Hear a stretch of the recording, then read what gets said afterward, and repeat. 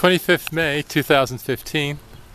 We have just arrived on the shores of Lake Ontario in a town called Wilson, and it is exactly like being somewhere in New England.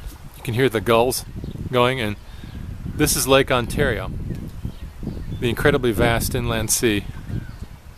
It is one of the Great Lakes.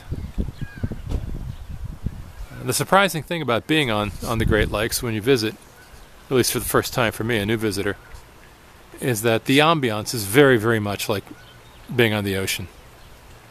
And it's as if people have forgotten that the United States has a northern shore, not just the beaches on the Atlantic and in the Gulf or the Pacific, but also in the north.